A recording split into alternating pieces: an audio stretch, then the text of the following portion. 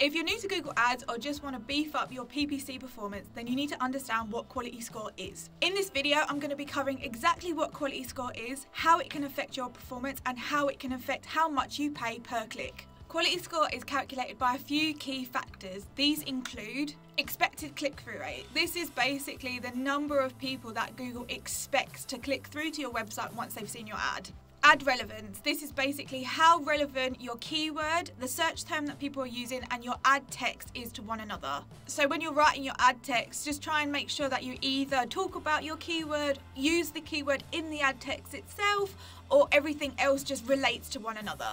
And the last one is landing page experience. This is basically how easy it is to navigate your landing page, how relevant the content is on your landing page to your ad and the keyword, and everything else in between. Quality score is on a scale of 1 to 10, 1 being the worst, 10 being the best.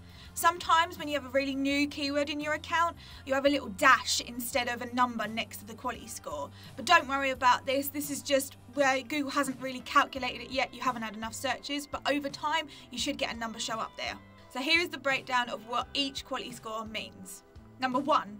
This is the lowest score you can possibly get, and it basically means that your ad is rarely going to be triggered. Google doesn't really like what's going on. It either means that the ad text isn't relevant enough to the landing page, or the keyword isn't relevant to the ad text. You're going to have to figure that out and work out what to do, because if your score stays this low for too long, Google will ban your ad. 2 and 3. These basically mean your ad will be shown, but not as often as you would like. I recommend spending some time on improving these quality scores if these keywords are massively integral to your account. If they're not, remove them and move on to something else that's got a better score. 4, 5 and 6. This is the mid-range, so it's a pretty good score, and they're really common in the first few months of a new account. They've got a high amount of potential, so I recommend that you spend the bulk of your time optimizing these to really capture those higher scores.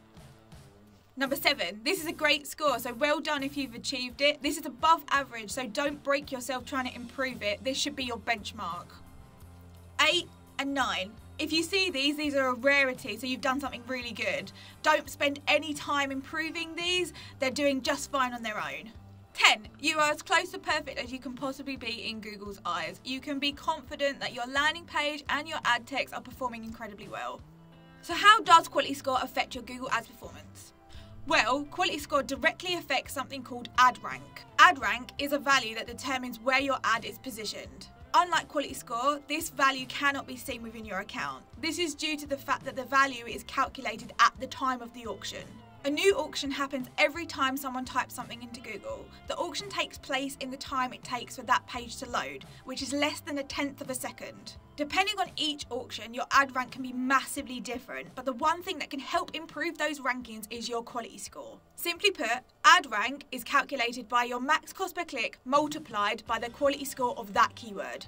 So, understanding ad rank effectiveness. To help you understand a little better, I'm going to give you an example of how ad rank affects things at the time of the auction. In this example, there are 5 advertisers bidding for the same keyword in the same auction, but there are only 4 possible positions for them to take up with their ad. The 5 advertisers are Reese with a max CPC of £9 but a measly quality score of 1. Neil with a max CPC of £7 and a low quality score of 3. Alicia with a max CPC of £6.25 and a quality score of 7. Carrie with a max CPC of £3 and a quality score of 5. And then Joe with a max CPC of £2 and an impressive quality score of 10. Remember, ad rank is calculated by multiplying your max CPC bid by your quality score. So using this calculation, Alicia got position 1, even though there were 2 advertisers in the auction willing to pay more than her max bid. But her high quality score meant that she was easily able to take the top spot. Reese, who although was willing to pay the most, is unfortunately lost from this auction due to his low quality score. Neil got the 2nd place, beating a higher quality ad because he was willing to pay more. Joe, although paying the least of all the advertisers, gets position 3 because of his high quality score. Carrie is at number 4 with a combination of an average quality score and an average bid. So, with all that in mind, you should be able to anticipate what would happen if Neil spent a little bit of time on his landing page and improved his quality score to a 7. This would take his ad rank up to a 49, which would mean he's easily able to take the top position without increasing his max CPC bid at all. Likewise, if Joe let his quality score slip from a 10 to a 5, he would lose his position to carry. Actual CPC. Your ad position isn't the only thing affected by your quality score. Your max CPC bid is not the amount that you actually pay for a click, it's just the most you're willing to pay. Google Ads runs on second price auction. This basically means that you only need to pay enough to beat the advertiser directly below you, and quality score affects how much you pay.